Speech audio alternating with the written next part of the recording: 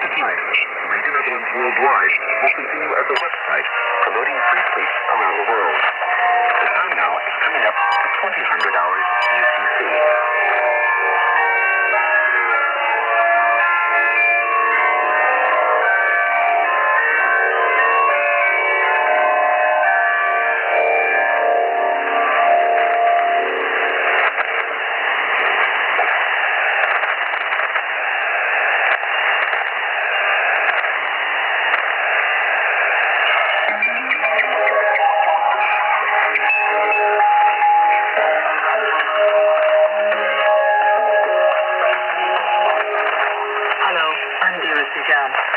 You're listening to Radio Netherlands Worldwide, and this is our very last English language radio broadcast.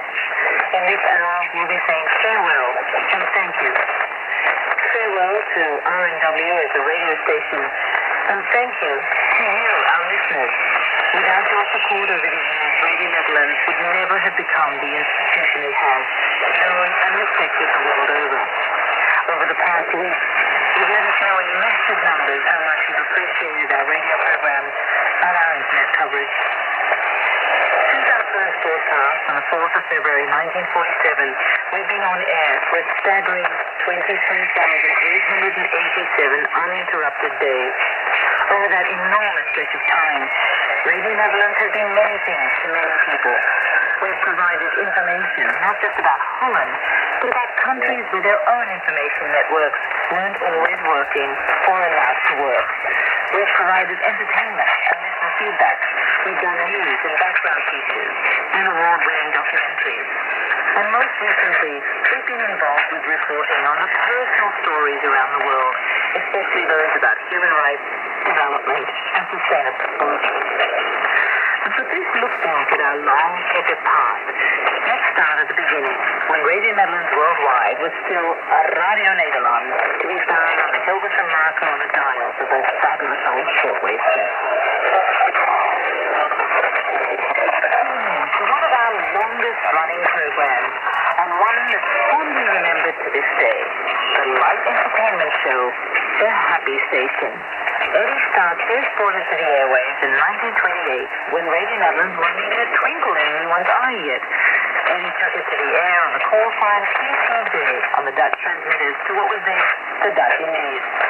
Radio then was a distant ancestor to radio as we know it today. Presenters dressed up for the microphone, and studio sound effects were all the rage. And the host wasn't about singing his own signature tune. There they come. Coffee and coffee. Bright and breezy and pasha. Read in the mail. There's Wanda. Blowing the bugle. Post for.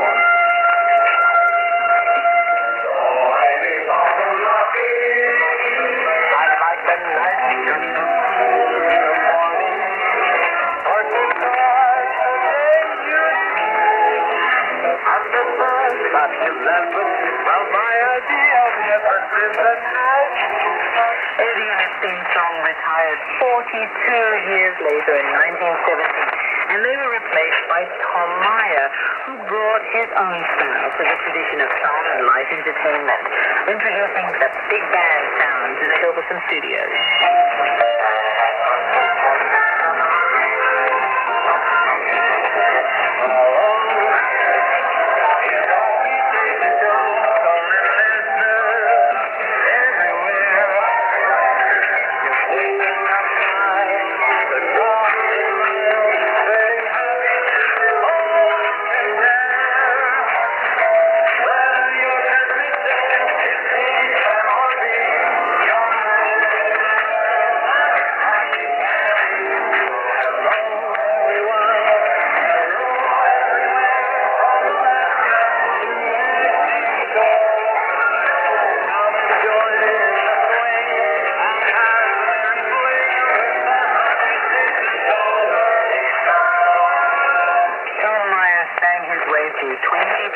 Of weekly episodes of The Happy Station before he in turn was succeeded by Pete Myers, who we'll get to in just a bit.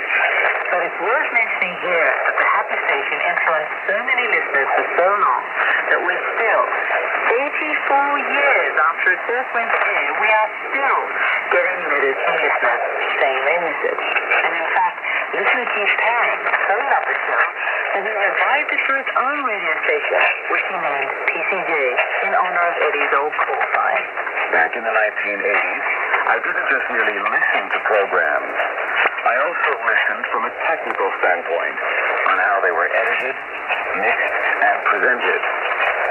It was like taking a radio course on how to produce programming. I feel as if I'm losing a teacher. You may not know this, but Radio Netherlands, I am forever grateful for everything you have given me.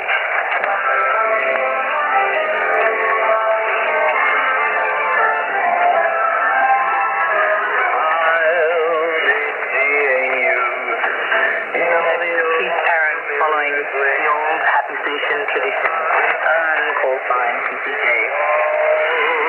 It was in the 1980s that Radio Netherlands began to change course, moving away from light entertainment and more towards information and feature programs on radio, satellite, and later the internet. Our program director at the time was Jonathan Marks, whose legendary show, The Media Network, was considered the mecca for shortwave radio and media geeks everywhere. First a fan of Radio Netherlands, Jonathan came to Hilversum in the 1980s to join the station as a producer. I learned the ropes from some of the world's leading communicators of their day. International broadcasting is actually the most difficult kind of broadcasting there is, because you have to come up with something that can attract the attention of someone living in a different country, a different culture, different time zone, quite often a different season. To be successful, we have to be different and focus on the audience.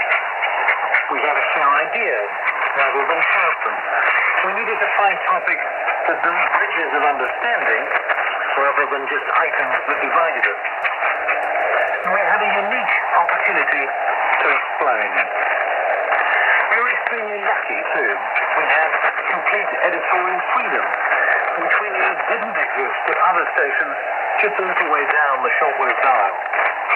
And we had pretty good audibility, thanks to relay stations in Bonaire and Madagascar, as well as transmitters here in Holland, first in Lopik, and then out in Flevoland, just north of Hilversum.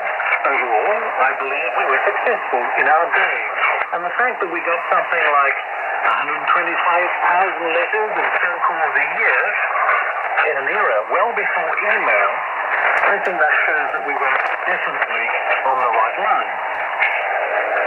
Today is the last day that Radio Netherlands will use shortwave radio to build a bridge with its audience. I'm convinced that June 29th, 2012 will go down in history books as a milestone in media history. I'd like to record that it was enormous fun to work for this station, in my case for over 23 years.